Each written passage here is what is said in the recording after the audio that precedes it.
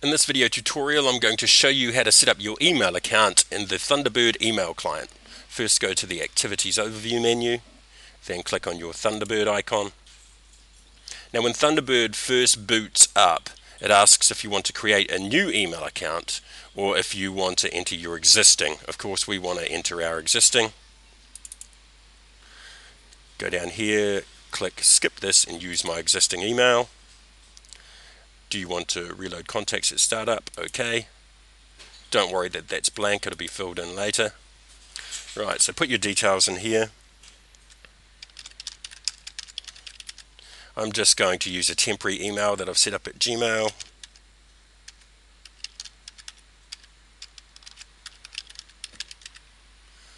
And passwords. Now, Thunderbird will automatically query Gmail and get all the right settings back. And click Done. Now, before you click on your inbox to download all your mail, right-click on your account and go to Synchronization and Storage and untick Keep Messages for this account on this computer. And the reason we do that is we don't need to download all of the content of all your emails to your brynux stick, because you can see what the emails are, and then as you click on each one it'll only download the content for that, which is nearly instantaneous, so you don't need to waste all your bandwidth and storage by downloading all the messages. Click OK. Now click on the inbox. It's going to jump off to Gmail and download all your mail, and here it comes now. There it is there. And I also created a folder, so it also pulls down any subfolders you create. Now, the nice thing about putting your Gmail account in here is it's also going to synchronize all your contacts. So first, close your Thunderbird email and then reopen it.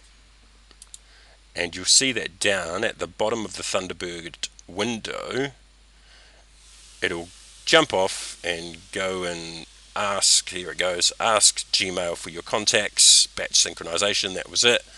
And so now if we click on Address Book and we go to our Google folder, we can see I've only got one contact in there, which was the demo one I made up.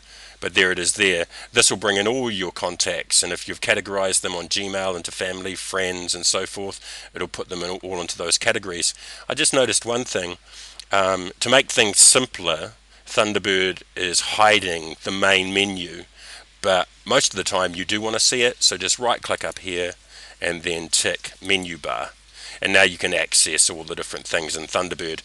Thunderbird is an extremely powerful email client. For Windows users, it's like having Outlook but not having to pay thousands of dollars for the Office suite. You've got your calendar, you've got your normal email, you can have multiple accounts down here. If you go to Tools, you can see you've got stationery as well, and you can set up multiple stationery for each type of account. So if I want stationery for my Gmail or for my business account, I can use different stationery in there. You can also go off and grab lots more add-ons that help Thunderbird do lots of different things. Presently I've